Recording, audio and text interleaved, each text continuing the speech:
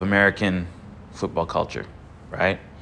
And basically what the issue is with our cultural interpretation of the game. And I'm going to use 4v4 or 5v5 futsal to kind of explain it, but everything I'm saying applies to the 11s game, right? And so if your game model, if your understanding of the game is linear, as in you just got to be bigger, stronger, faster, and more technical than the other team, produce star players, right? Then what you're going to optimize for is reception of the ball. And you're going to spread out. And so that in this case, it looks like a diamond formation. And you're going to move away from the ball.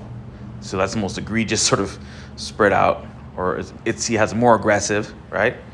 And then you can rely on the ball carrier to get you the ball. Sort of so-called positional play. And the more spread out you can be off the ball, the more you can optimize for receiving the ball, the more you can isolate the other team, and then the more you can overload. Starting from these very, very spread out positions. Like Chelsea, right? So far away from the pivot or the ball carrier. And they're going to dominate you because they got 30 guys who are all big, strong, fast, technical, right? And they try and mismatch you at every position. And so that's what's happening. Your view of the game is linear. Not that it's wrong, right? But the first thing you have to consider is what are the performance deviations in each phase of the game, right? So all things being equal, both teams are attacking teams, right? How much better is the other team than I am? As far as we can tell, we can identify 5 standard deviations from completely random performance to complete domination.